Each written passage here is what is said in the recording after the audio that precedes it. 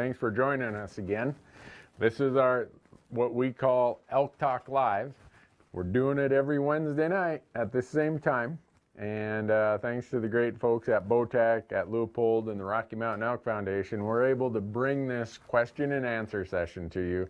It's all about elk and nothing but elk. So we're going to jump right into it with a few beginning details. First, if you'd share this with your friends, that'd be great. The more people who share it, the more views it gets, the more that this project, whatever you want to title, whatever you want to put to it, the more success we're going to have with this. If you want to be notified of this in advance, or you or your friends do, remember you can text Randy, R-A-N-D-Y, to 313131. And then today, in addition to the big June giveaway that we're having, so we're having the big June giveaway at the end of the month. Today we got another prize for you that's not even part of that. But the big prize, at the end of the month, you're going to get a Botec Smart Bow, a Rain 7. And then added to that, we're getting a Leupold rangefinder, a full draw 2. And then we're going to add to that a pair of binoculars from Leupold. So, but for the best question that gets asked today, Leupold gave us what they call a slingo bag. Goes over one shoulder, like, well, you can see it's got a shoulder strap. We're going to go through, and the best question of this event, this Q&A today, is going to get this. We're going to send it to you. So anyhow, let's get with it. As it was last week, my monitor with all the questions is over here, and the camera's here. I'm going to try my best to look at the camera while I'm reading questions. So, all right, what's our first question, Michael? Why do you use a shelter when what do you use for a shelter when camping, and why? Well, when I'm camping anymore, usually we have base camps. And there I might have a wall tent. I might use my small Newberg tent. Just depends on how flexible I plan to be, how big our crew is going to be. If you told me I had to pick one shelter for everything that I use during the year, it'd be my Newberg Nalo G2 tent. It's very durable. It's got a big vestibule. I can move. I can put it on my back and pack in. It does everything I need it to do. So. All right, what caliber would you choose if you hunted elk, deer, and bear? Everyone knows I'm a big fan of the 308 Winchester.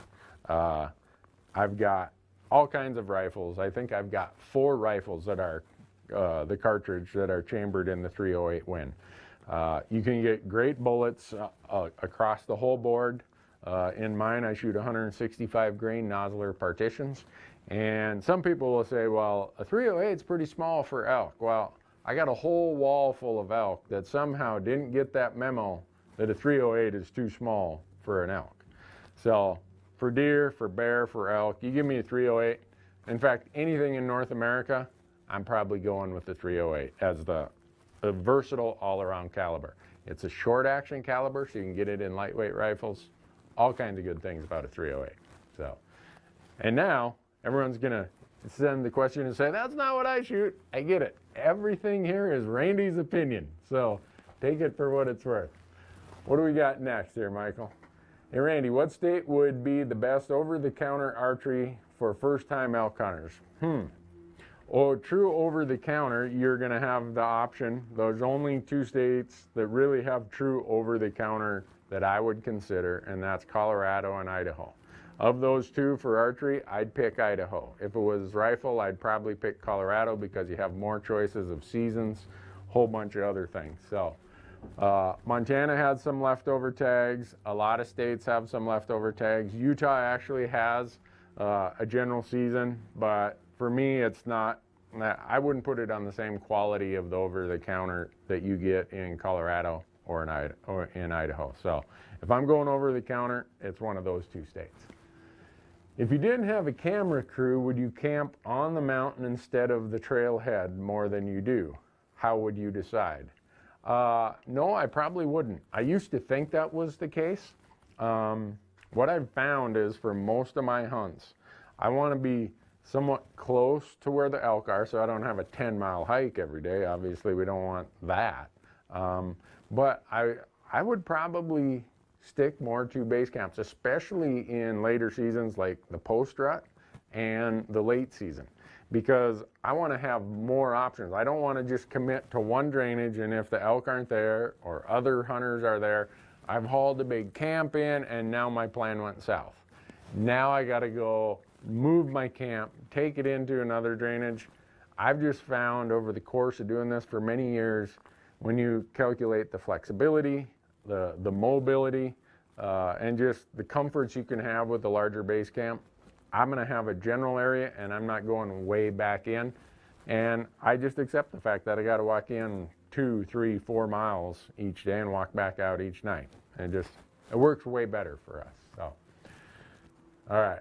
Randy, I'm working on building points for Colorado. I just got my first point. I'm not hunting there this season, unfortunately. Do I need to submit an application to get my refund, or is it automatic? It's automatic. I just got my deer refund yesterday. I should be getting my elk refund anytime. So it's automatic that you get a point, and it's automatic that they'll mail you your refund. What age do you recommend taking your children along on elk hunts? Ooh, that's a good question. That could be whatever works for you. Kids are going to be of different sizes at different ages. Every 8-year-old's not going to be the same. I would take them whenever you think they're ready.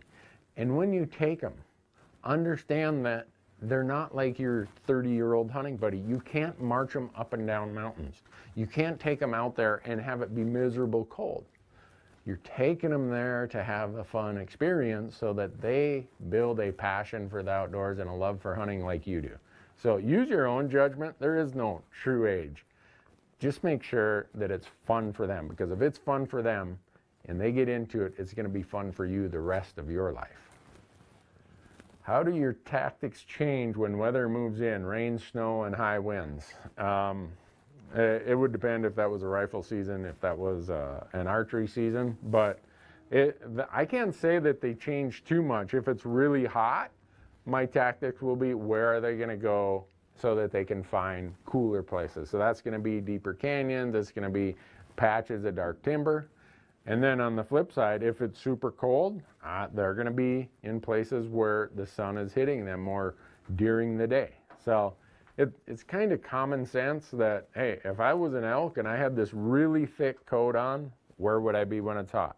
If I was an elk and it's super, super cold and I'm trying to build fat reserves to make it through the winter, well, where would you be? You'd be in some places where the weather's not going to take quite the toll on you. So, all right. When doing a solo backpack archery hunt, is a spotting scope necessary, or will binoculars be sufficient for glassing? In an archery season, I seldom have a spotting scope with me. In a rifle season, that is any of the periods, if it's a rifle season, I have a spotting scope with me, especially the post-rut and the late season. Those two seasons from about October 15th to whenever we finish hunting, those seasons are a glassing game, and you cannot replace the benefits of a quality spotting scope. The next questions I'm going to ask is, what do you use? I have a Leupold gold ring spotting scope. I have the 60 millimeter. They make a 50, a 60, and an 80. The 60 for me becomes that really good compromise between really good magnification, great lens quality, and weight. If you're in a place where weight isn't quite that much of an issue, say you're hunting a place where elk are not that far from roads, go with the 80 millimeter.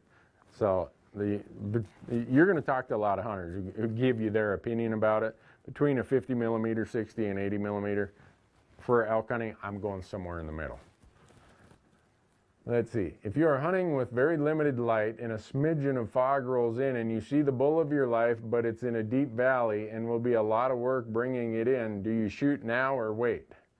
Well, I'm not exactly sure how that question is being asked, but I'll just tell you this. A lot of times, well, when we're filming, so let's say that shooting light starts at 7 in the morning. For us to get good filming light, it's usually got to be about 7:15, 7:20. So it's, by the time we can get it on film, for me anyhow, it's well past shooting light, and it's much lighter than you probably see on camera. smidgen of fog rolls in, I might use that fog to go down and get in a better shooting position. But once I spot that elk and I think I have a chance to get in on them, I don't care if it's archery or whether it's rifle, I'm going to make a play on that bull. I'm going to get there. I'm going to have in my mind, where's the spot I got to get to kill that thing? And if I can get there, I'm going to try to kill it. Sometimes you get down there or partway there and the wind is different than you thought. There's a bunch of things. I don't want to blow that opportunity now that I've found an elk, because remember in the prior elk talks, I've said that I spend 90% of my time looking for elk and 10% of my time trying to kill them.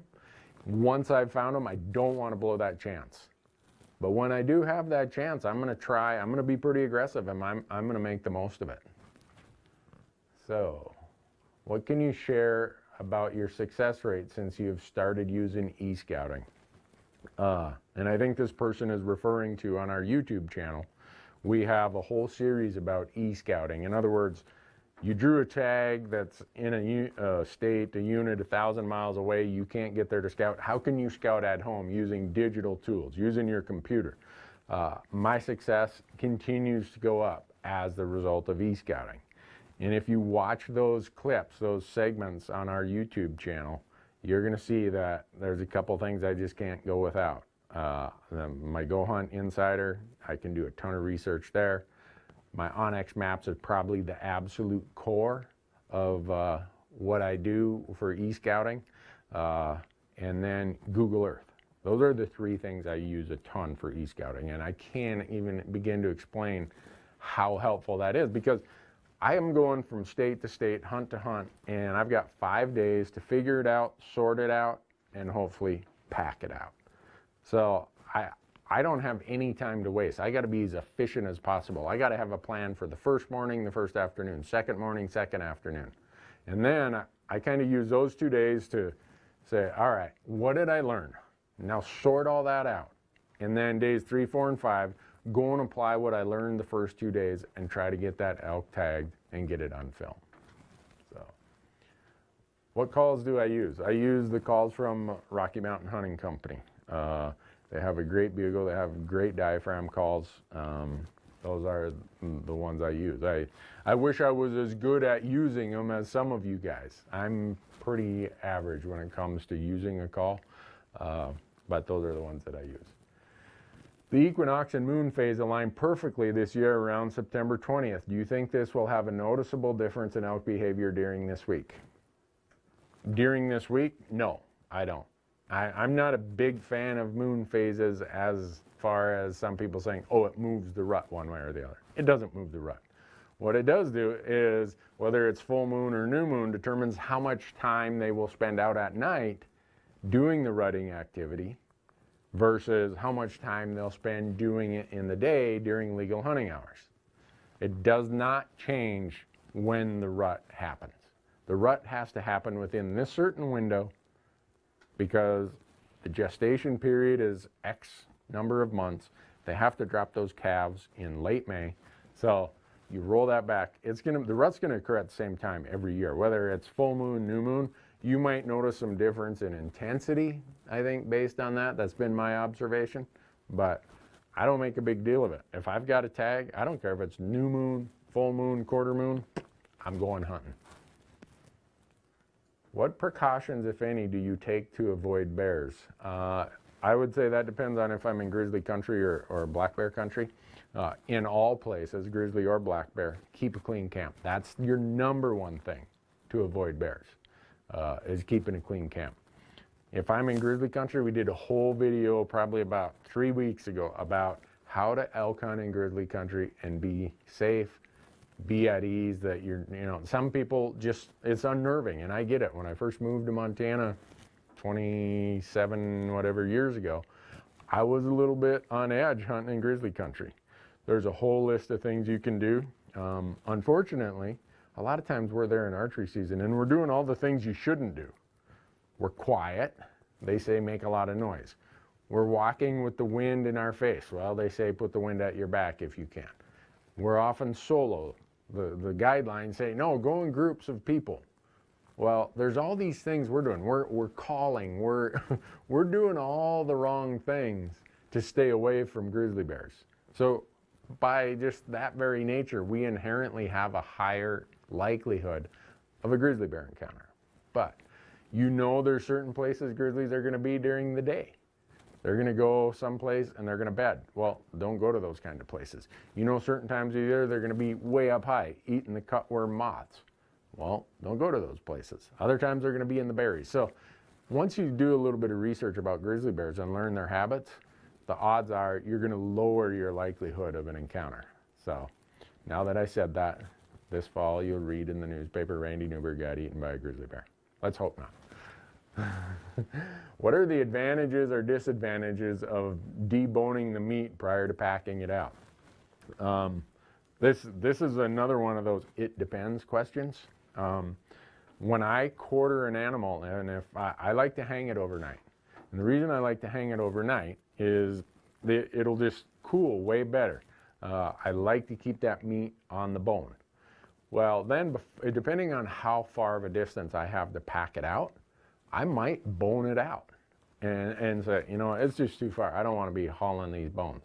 If it's not too long of a pack out, I like the rigidity of how the bone makes the meat stay in a nice firm package, if you want to call it that, so that I can really cinch down the straps on my Mystery Ranch pack and that thing will not move at all. If you can put something in there really, really firm, in other words, no wobble, so that your pack is firm, it's fit exactly right, and you got a lot of straps, you can carry a ton of weight. So a lot of times I'll leave bone in. It just depends. If it's super hot, sometimes I got to get that meat off the bone and put it out into little pieces and just let the wind blow on it. Because if you bone it out and you put this big ball of meat in a game bag, you're going to have a problem, because the meat in the core, in the middle of that big ball of meat, is not going to be able to cool fast enough, and it's going to spoil from the inside moving outward. So sometimes when it's really hot, we got to just cut the muscle groups apart and set them out and just let the wind take care of it, set them on a cool rock, whatever it takes to get that temperature down. So it depends. Have you hunted any of the Midwest states for elk? No, I've not. And given how rare those opportunities are, I'd say my odds of being able to do it are pretty slim. But how cool is it that thanks to the work of Kentucky Wildlife Agency and the Rocky Mountain Elk Foundation, you now have, I think, 11 or 12,000 elk in the state of Kentucky. I could have never dreamed that. When I got out of college, there were 0 elk in Kentucky. That's cool. That's conservation. How does elk migration go into your hunting planning? A lot. Especially when I'm hunting those post-rut and late season hunts. And you hear me talk about this a lot because that's when migration will have an impact. So a lot of the rutting during the peak rut takes place closer to the summer range. Well, when those bulls after the rut in that post-rut period, when they're looking for sanctuary, they're looking for sanctuaries probably a little closer to the summer range. Well, the migration hasn't happened yet, but as quick as the first snow comes, the cold weather comes, the cows and young bulls start heading for the winter range.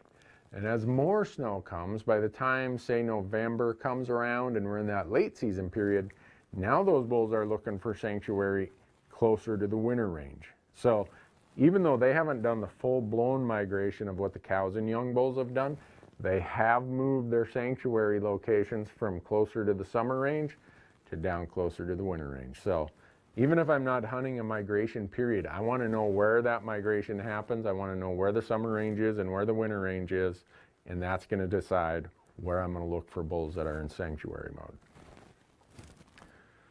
Is there one thing you wish you knew when you first started elk hunting? Yep. I wish I knew how hard it was going to be.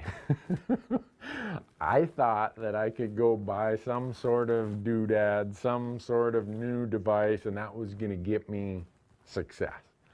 And occasionally that happens, 1 out of 1,000 times. I was using, or I was always looking for these shortcut ideas, shortcut devices. And that kind of distracted me from mentally setting my mind to what it was going to take to consistently kill mature bulls on public land. I wish I would have known that, because it would have helped me just focus on that to start with. And I wouldn't have been, I guess, looking for shortcuts along the way. And I think I would have been a better elk hunter because of it. What do you do during midday of a hunt? Do you still search for animals, or do you always take your boots off and take a nap? I think somebody is referring to an episode of ours they saw in Wyoming when I was archery hunting, and it was so hot. It was in the 90s, and it's in September.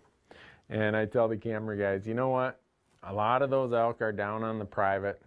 Let's just kick back here, and we'll just take a little breather, because we'd already been on a long hike. I get under a tree, kick my boots off, and get settled in for a nap, and all of a sudden Marcus says, I think I hear some elk coming. I'm like, no, those are far away. Well, about 5 minutes later, here comes 70 elk walking over this little rock pile, and they're all around us. In fact, there's a nice bull at 18 yards, and because I was getting ready to take a nap, I had my bow over here about 3 or 4 yards away. So, do I always do that? No. Middle of the day, usually, if it's a rifle season, I'm going to be sitting somewhere glassing. If it's archery season, I'm probably going to be sitting somewhere where I know that a mature bull's got to go in water, or somewhere on his path to go in water. So you can't kill a bull in camp. Well, usually you can. I've heard the occasional story where somebody did it. But so, what should be the primary focus of a first-time elk hunter? There's not just one primary focus. There's so many things you need to know to be a successful public land elk hunter. But if there's one piece of knowledge I think you should acquire, it's learn everything you possibly can about an elk. Why are people successful fishermen? Because they know a lot about fish. They know what the fish do in the pre-spawn, in the spawn, in the post-spawn. Same thing with elk. Know what they need. Know what they prefer to eat. Know what they do, where they go to find things at certain times of the year. If you show me a guy who knows, or a gal who knows a lot about elk, they're going to be a successful elk hunter. What is your favorite elk dish, and do you have any favorite seasonings? You know, we got on this question today while we were doing a podcast earlier today. And the reason we're doing that podcast is the first 2 episodes that we did of this Elk Talk Live series, there were so many questions we couldn't get to them all. So we said, all right, let's do a podcast. And this podcast is going to go up in a few days, I think on Sunday or Monday. And we went through as many of your questions as we could. So if you ask questions in the first or second Elk Talk series that we didn't get to, maybe tune into the podcast. We might have got to it. But one of the questions was about how do we like to cook elk? For me, I like low heat. I like indirect heat. And I like it as simple as possible. I'll just put a little bit of rub on there. I use these rubs by a company called Dog Day Spice Rubs. I think that's what it's, Dog Day. Yeah. Greg and those folks there make amazing rubs, and I want the natural flavors of the meat there, so I don't cook it fast. I don't cook it well. I just let some heat indirectly do its thing. Let those rub spices kind of sink in, and that's all I need for a really, really good piece of elk meat. Is getting guided on an elk hunt a good way to learn to elk hunt? Yeah, it usually is. If I get a ton of calls from people who say, hey Randy, I live in Ohio. I love what you do. I love seeing it on TV or your YouTube channel, but I've never done it before. What would you suggest I do? Well, it's not a bad idea to go with a reputable guide and be upfront. Tell that person, hey, you know what? I'm here to learn as much as I'm here to fill a tag. And a lot of those guides and their outfitters who they work for appreciate someone there trying to learn their craft. So I don't have I can't see anything wrong with somebody deciding, hey, I kind of want to go to school on someone else's knowledge. Not a bad idea at all. Let's see. Do you play the thermals in the mornings and evenings? I would say if you aren't playing the thermals, your odds of killing an elk are really, really slim, especially in archery season. If you're bow hunting and you do not understand how the thermals work in the mountains of the West, you're going to struggle, because an elk's nose is every bit as good as the nose of a white-tailed deer. And they rely on that more than anything. They might get faked by what they see or what they hear, but if they smell something, they don't take any risks. They trust their nose implicitly. And so we all know the basics of, okay, as it warms in the morning, the warm air starts to rise. So you get generally an uphill thermal. In the evening when the sun goes down, the heavy air starts to sink, and so you generally get a downhill thermal. But then you've got these north slopes, and you've got this cut and that cut, and you'll have completely different wind directions just around a little knoll of a ridge, because that side shaded, this side sunny. It is one of the arts that you need to know, that you need to learn if you're going to hunt the West, especially if you're going to be successful archery hunting. And I know of no better way to do it than to go out there and make the mistakes, and you're going to make them.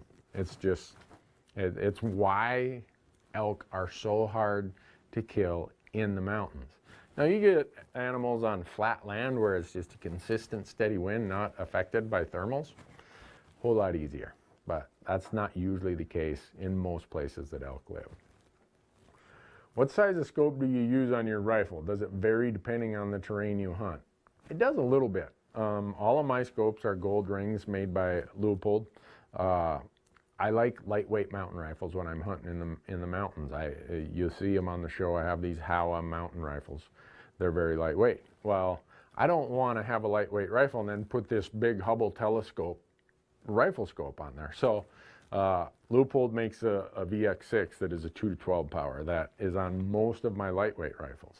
Then if I'm in places where I'm hunting where weight is not a premium, I'm usually going with something that's 3-to-15, 3-to-18, something like that. Do thermals affect your starting elevation, or do you always start up high? No, I start wherever the trailhead is. And then if the elk are below me or above me, you never know.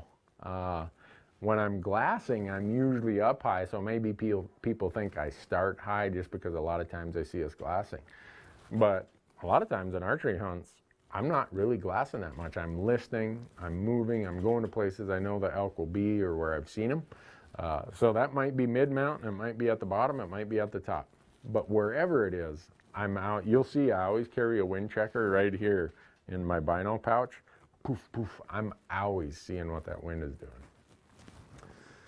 For an East Coaster moving west, what is the best way to meet experienced hunters who are willing to teach a newbie? I wish I had an easy answer to that. Unfortunately, all hunters, we seem to be pretty protective of our spots especially, but also our knowledge. The best thing I can say is join a local rod and gun club, become a volunteer for one of the conservation groups, demonstrate that you're here, you're making a commitment, that you're engaged and interested. And usually some of the people there will instantly notice that, hey, this person's serious about elk, about whatever it is you're hunting. I don't mind sharing with them. Hey, why don't you come with me? Or why don't you go hunt up there? I can't make it there this year, you go. So it's a little bit of a two-way street of show that you're interested, show you're committed, and you're probably going to get a little bit more or a lot more information from the locals who've been doing it a long time. How do you find those summer to winter migration areas when e-scouting? There's quite a few of the Fish and Game agencies have hunt planners or have places on their website that show the winter range. And some of them will even show the summer range. Colorado, their interactive hunting atlas goes so far as to say, here's winter range, here's summer range, here's winter range, here are the migration corridors. So those migration corridors are going to be between where the summer range is, which is usually the highest, greenest country, and where the winter range is, where the best grass is going to be later in the year. And they're going to use any of those corridors that put them as far away from people as possible from getting from summer to winter range. So, but if you can, again, a couple things we want. Share this if you would. Leave your questions, because we're going to give this Leupold Slingo bag here. And let me see, we got a whole list of things. Oh, if you want to get notified of this and you want to be entered in the prizes. So I was talking about the June prize package of the Bowtech Rain 7 bow, the Leupold rangefinder and the Leupold binos. To be in that, you got to text Randy, R-A-N-D-Y, to 313131. So what else do we have on here that I got to talk about? We talked about the podcast today. So if we're not getting to your questions, we're going to start throwing some of these into our podcast. So hopefully we'll catch on to them there. But if a person is a terrible bugle user, should they still go archery hunting in the rut? Heck yeah. One of my camera guys, Tyler Jonerson, kills more big bulls on public land than just about anyone I know. Tyler does not call. He doesn't call at all. Look at some of our New Mexico hunts. We've done strictly spot and stock hunts. We catch bulls out in the grasslands. We catch them hiding and resting in the shade of big rock piles. So just because you can't bugle or it's not something you're good at, don't let that slow you down. Go archery hunting. There is no time that is more fun to be in the woods than September. And if you've never done it, you're going to come someday after you've done it and say, Newberg was right. You don't just hear bull elk when they're bugling, you feel them. Your body vibrates. You can just, the whole woods is vibrating. Go and do it. I don't care if you're a world champion bugler or if you can't bugle at all. Go and do it. So, what do we got time for? One or two more of these? What's your opinion on Nevada elk and advice for an early rifle hunt? My opinion is lucky you. I had a Nevada elk tag and it was a ton of fun. I would go back to, and you hear me talk about this in the previous two Elk Talk Live segments. There's the 5 seasons of what calendar periods we hunt. Most of the Nevada seasons, if it's rifle, is going to be post-rut or possibly late season. That means these bulls are looking to get away from people. Tons of mean, nasty country in Nevada for bulls to get away from people. So, lucky you if you have that tag. Have you ever been stuck overnight in the high country mountains? Yeah. If you go to our YouTube channel, I think it's season 4, season 3, season 4 of On Your Own Adventures. Me and my camera guy, we decided, oh, we're going to wait these elk out. We're not hiking the 5 miles back to camp. We're going to just stay on the mountain. Well, we didn't have lots of warm gear, and the wind picked up about 45 miles an hour that night, and we were cold. We were freezing.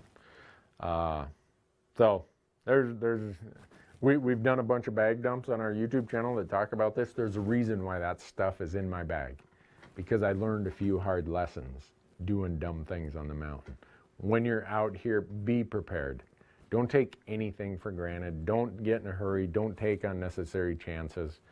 Always carry with you the absolute basics, and I've had to figure that out the hard way a couple times. So this is the last question, I think. What time are we? Oh, we're probably running a little over, but hopefully you guys are okay with this. Does hunting around others who are using horses affect how I hunt? I can't say it affects how I hunt, but I don't own livestock. I don't own horses. And I can't tell you how many times I get up early, I leave the trailhead 2 hours before the sun comes up, and I'm just sweating and frost all over. It's November and I'm hauling a big load, my spotter, all my warm clothes. Just before I get up to the top, I hear clump, clump, clump, clump. Here comes a bunch of guys on horses. How you doing, buddy? I was doing good till you guys showed up. But hey, it's public land, and trust me, if I had horses, I would be using them for elk hunting. I would say that your odds of having success on public land, if you have access to horses and know how to use them, which I don't, your odds are going to go way, way up. So, what's your opinion on using elk in estrus scent? I think it's a joke. But you want an opinion, you got it. If you get to a point where the wind is such that you need cover sense to not scare an elk, elk have such keen noses, they've smelled you. I don't worry about any of that stuff. To me, it's a good way to make some guy rich by spending money on his product. If you got confidence in it, you know what? If that helps you knock yourself out, I don't use it. I don't think it's worthwhile. And it's just one more stinky, rotten thing that's going to probably open up in your backpack. So, all right, with that, remember, text Randy, or text RANDY to 313131, and you're going to be in the contest in June for the Bowtech bow, the Range 7 Smart Bow. You're going to be in the contest for the Leupold rangefinder and the Leupold binos. And most of all, go elk hunting this year. We did a whole YouTube series and videos about how and why you should elk hunt every year. There's a tag out there for you. Even if you didn't draw your glory tag in the drawings this year, there's still places to go and elk hunt. And thanks for watching.